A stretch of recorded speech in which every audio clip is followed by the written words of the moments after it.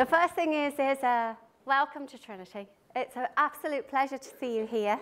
I'm going to talk to you a little bit about chemistry and what it's maybe a little bit, even if you don't become chemists, just a little bit of the reasons why I have 20 academic staff who've been pursuing chemistry for all their lives, and I've managed to find it interesting for well over 30 years.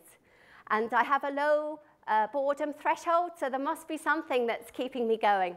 So I'm going to explain that to you today. So just to get myself in the mood, because it's Christmas, I'm just going to turn on my little fluorescent man. I make fluorescent materials for my research, so it's kind of nice to have a little fluorescent man keeping me company. And I'm not sure if it's going to work, but see if it will warm up a little bit. I have some quinine here, which is tonic water.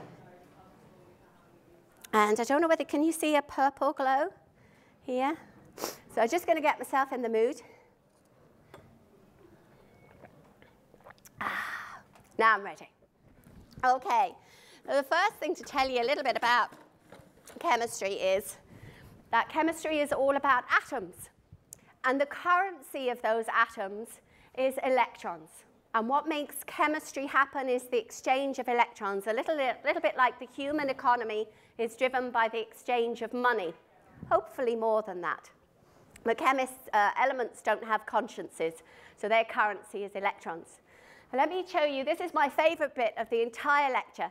These atoms are all packed as a solid, and you see how they are integrated as close together as possible, and all they can do is vibrate. Like you sitting in the lecture theatre, all you can do is this. And so this is a solid situation.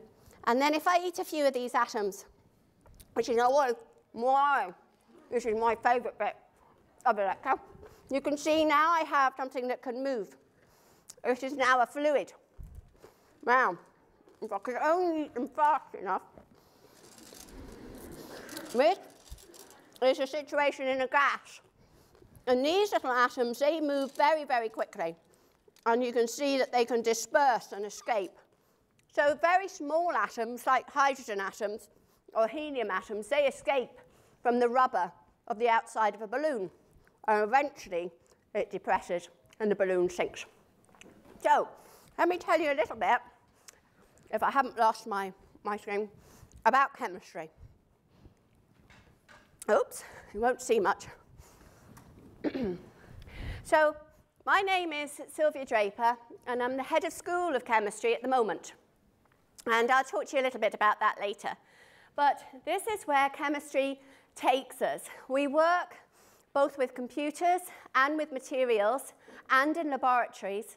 And we do things that are nanoscale, which is 1 × 10⁻⁹ meter molecules, thinner than the human hair. And with those molecules, we have an impact on the environment and how we might make materials in the future that are more efficient, catalysts that awake latent properties that are asleep.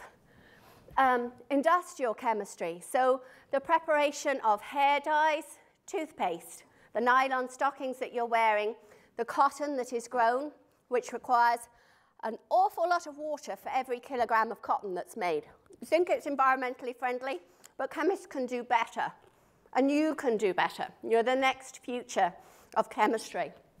We'll look at some advanced materials, and we'll look at how chemistry, as drawn here, connects with your everyday life.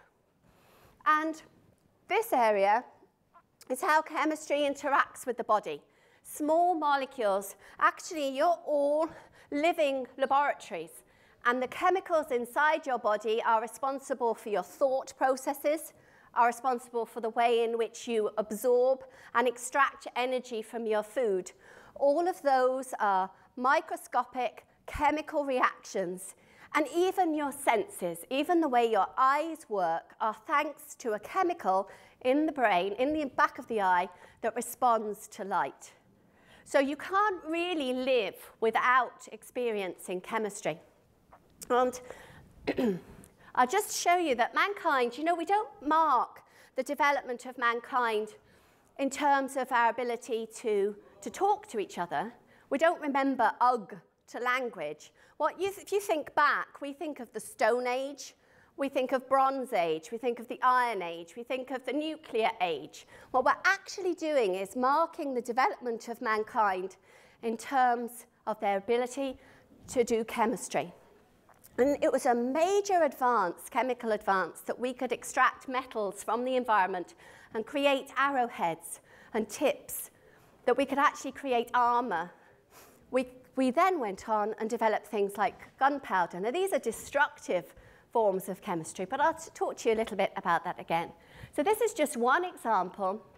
The first civilizations were in Greek and Egyptian, and you can see that they learned to extract bright pigments from the materials around them, including magnesium, which gives the white background, the orange, which is arsenic sulfide, which gives the color of the human form, and blue was the color of kings and later gold diggers.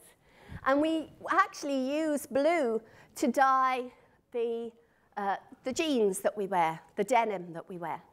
And just to show you, look, as far back as 32 BC, there was the need to actually write down a chemical process. If you actually want to make malachite, this lovely deep blue, this is how you do it.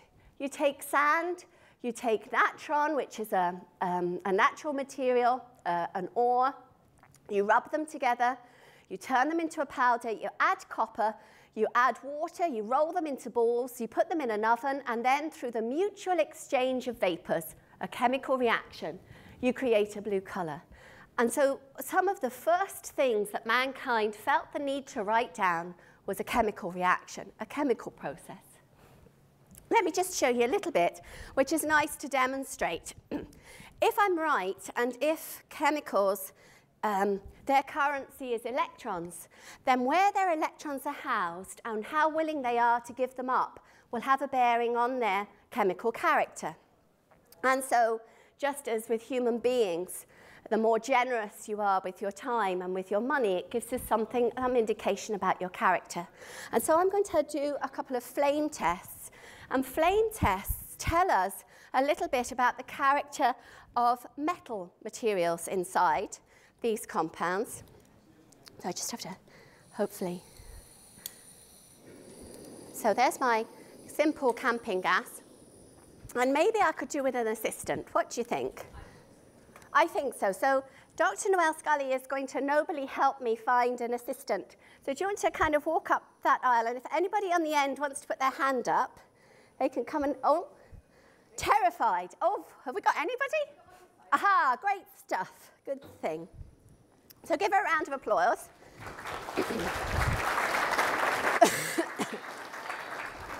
And what she's going to do is she's going to take, so you have to, I'm sorry, it's a bit of a death trap. Yes, those ones are less scratched. And what we're going to do is, we'll move my phone, so, is we're going to give you some, now this is lithium soaked in ethanol. Ethanol burns, and what I want you to do is just to spray it into the flame. Whoa, that red color is telling us something about the electrons that are kept in lithium. Lithium is very happy to lose electrons. It does it relatively rapidly, and when the electrons jump, they jump back, release an energy, and the energy corresponds to red, and that is characteristic of lithium. So if you see a red flame, so if you had any lithium and you put it on the Christmas pudding and set it alight, the Christmas pudding would be red. Try this one. This is copper. We're expecting to see a different color, which we did. Woo! Excellent. What about this one? This is, you could do this. If you wanted a slightly salty Christmas pudding, if you added a bit of sodium chloride, table salt, whoa, to the ethanol, that's the color of the flame. So thank you very much. I'm going to let you sit down now for a second. And I need somebody else, this time, to burn magnesium. It's an experiment that's done in the Leaving Cert, but I bet you it was demonstrated and you didn't get to do it. So who wants to come and burn some magnesium? Aha, we have, okay, this side this time. Well, we have a gentleman. Are you able to get out? That's it. And so, now magnesium burns with a different color flame altogether. Characteristic of magnesium. We're going to put it in some tongs. Can you see without your glasses? Yes. Well, maybe, can you pop those on for me? Now, the thing about magnesium, what do you think if you were making fireworks, what colours would you want to see? Would we put some potassium, make it lilac? Would we add in a bit of lithium, get that lovely red colour? Well, see what colour this gives you. There you are. Now all you've got to do is hold the tongs. That's it. Put the end of the magnesium ribbon in there, and when it goes off, shh, you put it in there, okay? And hold it for a minute. Oh. Hold on. We'll do a second version. Pinch. Okay. So just hold it for a second or two so they get to see it. That's it. Hold it up. There we are. If you want a white firework, you know those very slow ones, those pretty ones? Perfect. That's it. Drop it in. Now, if I was to add water to this, the solution, magnesium, because it's an alkali metal, if I add water to this, that would be an alkali, a basic solution. Brilliant stuff. Thank you very much. I'm making chemists as we speak. Okay. I don't think I only need my flame for one other thing. Where else might you use those brightly coloured metals? Any ideas? She says, holding up a packet of sparklers. We could use that. I can't open it. I have to give it to Noelle. See if she can open it. And we might have a go at showing you what the sparklers look like in a minute. So, if we took these ideas, these materials are obviously burning rapidly because we've put them in ethanol. But if I was to take those ideas and make solids that I was to burn in a confined environment, if I took a solid, then, so what metal is here? Magnesium. Okay, I'm going to give it to Noelle. Right, supposing I was to make a solid and contain the solid and it wanted to react with the gas in the air, and if I contained it, squished it, what would I squish it into? A bullet. How about that? I could shoot you because it would be compelled to rush out of the barrel of a gun and bang, straight into you. Well, unfortunately, I'm not allowed to shoot anybody, although I'll... And it's so sad that we have these safety precautions. But anyway, instead, we have made some gunpowder for you using Roger Baker's recipe from 1242. So I can't be responsible if it goes wrong. And I'm going to light some gunpowder for you. So it's a mixture. You can read what it's a mixture of. So it's got carbon. Carbon rapidly wants to turn into carbon dioxide. It's got sulfur. Sulfur rapidly wants to turn into sulfur oxide. So they're really desperate to react with the air. And when they do, they form a gaseous material. I might have to resort to, I don't really want to, let me see. And I persuade it to light.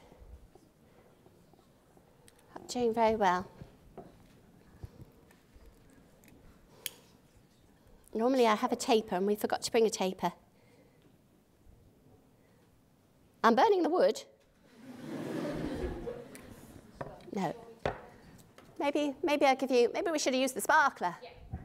Great idea. Hold on a moment. Do you need a new sparkler?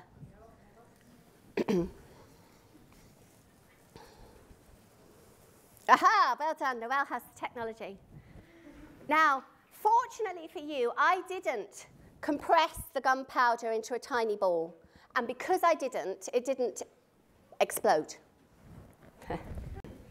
So, if it wasn't for chemistry, you and I probably wouldn't be here.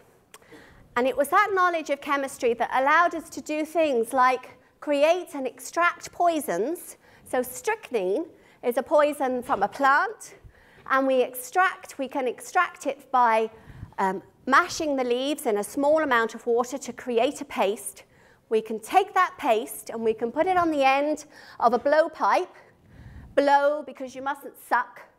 And when you blow, you would push that little tip out of essentially a straw, and then using the eye of a tooth of a very large Kari, or a kind of guinea pig, You can actually use it as a sight, and you can accurately shoot your prey or your food up to 30 meters away. You need to be quite clever, don't you? Because if you've shot something that you want to eat, the poison mustn't be poisonous to you or me. So you need to use a dose that kills the prey, but doesn't affect you when you come to eat it. You also need to use the right dose so that you're not chasing behind the monkey that you've shot for 2 miles. You want it to fall out of the tree fairly soon. Otherwise, you'd be so hungry by the time it fell out, you'd be ready to run up the tree yourself. So these kinds of things meant that mankind could get a decent supply of food, and that's why we are where we are today. Just to show you that strychnine, that's the plant that it comes from, has been used for other uses. You may have heard of strychnine. It is quite an effective poison, but unfortunately, if you decided to use it, it has a very, very bitter taste. So to disguise the taste, this nefarious villain, Thomas Griffiths Wainwright, he needed to get rid of all of his various relatives that were going to become heirs to this wonderful property that belonged to his wife's family. And so he poisoned them all, step by step by step. You can see that his wife's youngest sister was first poisoned with antimony, and then she was fed strychnine, but to cover the taste was given to her in jelly. So look out for jellies and apple pies. They are a very, very good disguiser of taste. Now, chemistry is also dramatic. Who's seen Breaking Bad? Oh, lots of people. So I thought I would show you a bit of the chemistry of Breaking Bad. Okay. To do this, all I actually need to do is open a Christmas cracker, because the bang inside the Christmas cracker is a small amount of silver fulminate. And if you remember, Walt used mercury fulminate to blow up a building and kill the drug dealer behind it. And the mercury fulminate looked like little tiny crystals like this, and it's made by dissolving silver nitrate in ethanol. This is the formula for mercury fulminate, and you can see when it reacts, as usual, you create lots and lots of gases. Carbon monoxide and nitrogen are gases, and so it's an explosive reaction. Silver fulminate is even more reactive. Why? I know, because I'm a chemist. You need to do chemistry in Trinity to find out why silver fulminate is more reactive than mercury. So, silver fulminate is what's used inside a cracker to give it a bang. Then he also uses the thermite reaction to break some locks. And the thermite reaction is a very, very energetic reaction. It's not explosive because it's not producing gases, but it's very, very energetic. And what you do is you pick 2 metals that have very, very different reactivity, and you put them together. And when I told you that the currency of chemistry is electrons, this reaction is all about the iron losing, the aluminium losing its electrons. The aluminium, all metals like to lose electrons. Metals conduct electricity. Of course they like to lose electrons. But the aluminium wants to lose its electrons and become this. And the poor old iron loses the battle, and therefore it has to gain the electrons. And this reaction gives out so much energy that you can use it for welding. So you can weld the railings on a gate. You could use it to do tram lines and put them together. So he steals that reaction, does old Walt. Finally, the body in the bath. Hydrofluoric acid, yes. It's not that it's a very, very strong acid. It's that the fluoride has a very negative charge. Fluorine is like the Tyrannosaurus rex in the periodic table of all the elements, and it grabs electrons. And then what it does is it reacts very rapidly with silicon or calcium, which are the main contents of ceramics. So yes, hydrofluoric acid would melt a ceramic bath. It would melt your teeth, which is calcium apatite on the outside, the enamel. A little bit of fluoride instead of your hydroxides in the enamel makes your teeth a little bit more resistant to acidic attack. Interesting. But the amount of hydrofluoric acid that you would need to dispose of a body would be so much that actually Jesse should have been overcome by the fumes. So it's not quite accurate. And lastly, can you poison people with phosphine? Absolutely. But you need white phosphorus. White phosphorus, actually, each little part of white phosphorus looks like 4 little atoms arranged in a pyramid. So it has 3 atoms at the bottom and a 4th phosphorus atom at the top. So when you get your Ferrero Rocher chocolates at Christmas, you can take 4 because you need to make a P4 molecule to show your parents white phosphorus, okay? So none of this taking 1 at a time business. So that's a phosphorus, P4, white phosphorus, very reactive, and it will react with hydrogen and water and steam to give pH3, which is indeed toxic. Red phosphorus takes a lot of persuasion, and it's red phosphorus that Walt uses. Now, if you arrange atoms in different ways, they get totally different properties. So these 4 atoms are exactly the same, but if I put them in a layer like this layer will behave very differently to the 4 atoms collected together. And this is at the basis of something called catalysis. Now, catalysis is we're going to take a reaction. Often we use a metallic surface like this, and it speeds up the reaction. Can I give you an example? Yes. If you want to make meringues quickly, you should be using copper bowls. And if you go into any old laboratory, old kitchen, you'll find that they had all copper utensils. And that copper surface is very reactive, and it causes the white of the eggs, to whisk together to form that thickened meringue-like texture. How does it work? Well, this copper surface reacts only one specific side of the atoms. Now, it's not very efficient because as a copper, the surface, only about 1 in every 8, only about 1 in a billion atoms will actually hit the surface in a way which causes them to react more efficiently. So it's much better if you can bury your catalytic atom, not in a surface where you can't get at the underneath. You're wasting atomic reactivity. Much better if you can put the atom inside the reaction vessel. So how would you do that? Well, what you do is you take an atom, a reactive little metal atom, you block one side, like the cap of the Ferrero Rocher, and the reactant materials react with this side, turn into the products. But then you have a problem. You've got the catalyst and the products mixed up together in solution. How do you get them apart? That's what's the great thing about the surface, because these atoms stay stuck. Reactants come in, react, make products, leave. So how do chemists, with their intuitive, ingenious little minds, how do they sort out this problem? Well, do you know what we do? We take our mixed material and we think and think and think. And the solution is all in the mind. All you need to do is to fix the catalyst onto the surface of a porous material. Then the reactants can travel through the porous material, turn into products. You don't have to worry about separating. And you have actively used every single atom instead of having them buried in the surface. It's clever, isn't it? So every time you eat a Malteser, that is a typical honeycomb porous material on which you could fix a catalyst on the outside or on the inside of the honeycomb, and it can react with your reactants and leave your products which you can simply filter through. Are you convinced that metals are reactive? Maybe not, so I'm going to show you.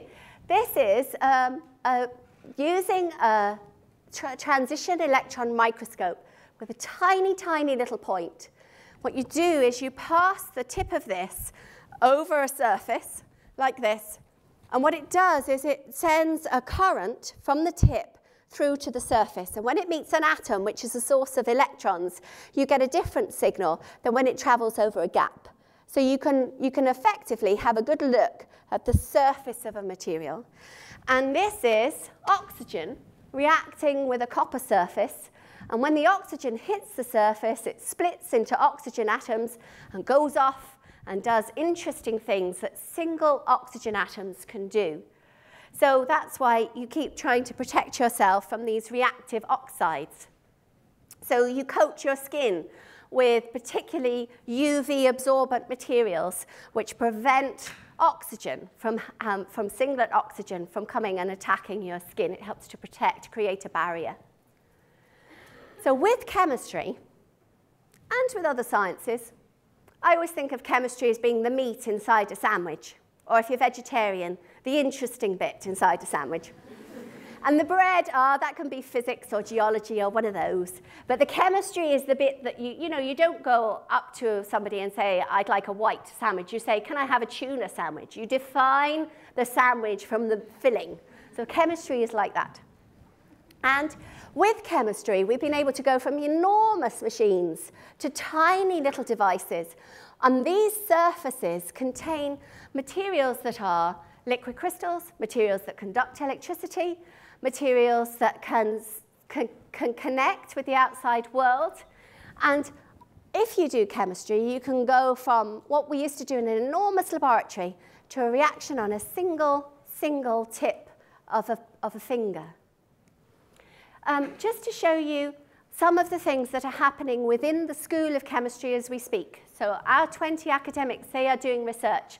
They are funded both from Europe and from the Irish government through Science Foundation Ireland and other grant authorities to do research.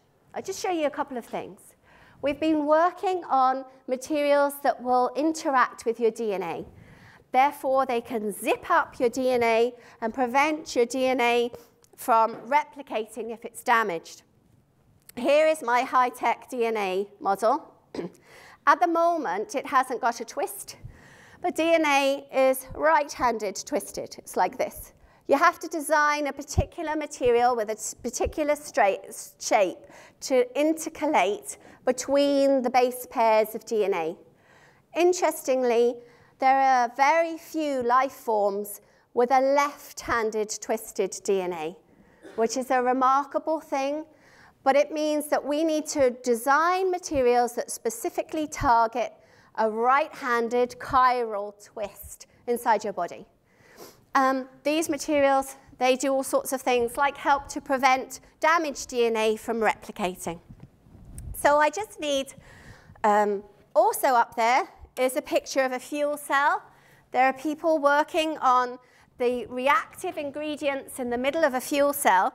The job of a fuel cell is to to split water into hydrogen and oxygen, and in that splitting reaction to create an alternative source of energy. And finally, we have on this slide a picture of nanomaterials, which means that you can make resistant coatings for paints, for buildings, smart materials that can coat glass. You're not supposed to have to wash glass anymore, which is kind of interesting. So I just try and capture a little bit of the chemistry that's going on and tell you about where I think you need to contribute in the future. We have a major crisis coming, and that crisis evolves around the fact that we're very reliant on oil and coal as our source of energy, heat, and materials. And we need to try and get out of our dependence on coal and into renewable sources of energy. And that might be using hydrogen as a fuel source and therefore fuel cells, or it might be that we use solar energy, or we might resort to a natural product like elephant grass and break it down into the ethanol that we need to drive a combustion engine. So, taking that idea, I have something called a methanol gun, and I also, unconnected, have some liquid nitrogen, which is just a super demonstration. So I'm just going to put this is ordinary rubber tubing, bendy and flobbly. That's a very unscientific way of describing it. And I'm just going to leave that soak while I do my methanol gun. Now, all I need is one volunteer who has a friend that they would like to shoot. Anybody like to put, now, you're better to be the friend that comes down and fires the gun than the friend that remains in the lecture theatre. Excellent. Come on down.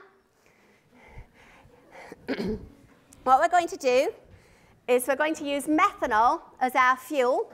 It's the same as we would use in a little aeroplane if you were a model aeroplane fanatic. We're going to put a cork in the top. We're going to put it in here. We're going to give you goggles, so you don't need them. It's actually out there that needs them, but never mind. And then what I want you to do is I need you to line that up. Now, the idea is that the cork is going to fly out of this bottle, and it's going to hit whoever it is you want it to hit. So you might need to get down. Looks a bit high at the moment. Oh, there he is. He's the man in the little grey hat, isn't he? Yeah. Yay. What do you reckon? I have to assure you that we've never successfully hit the person we were aiming to hit, ever. In these. So actually, the people close by are more at risk.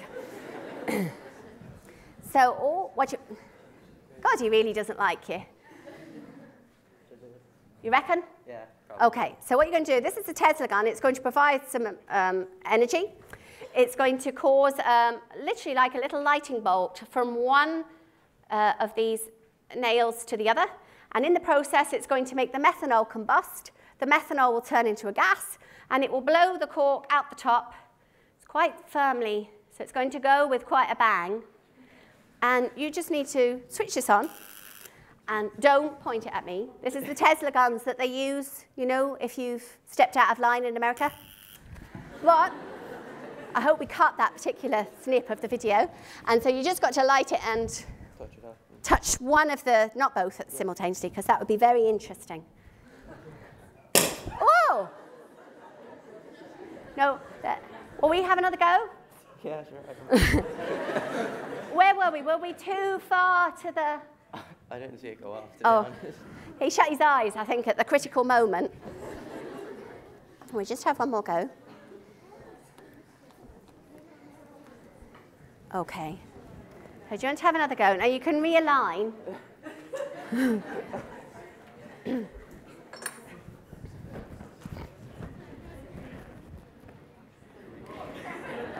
Okay, we're off. Go on then.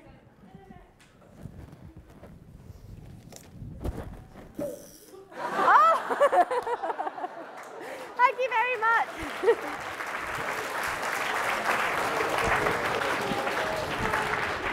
Okay, well, thank you very much. It was a pleasure talking to you, and I hope to see you again sometime soon. Take care.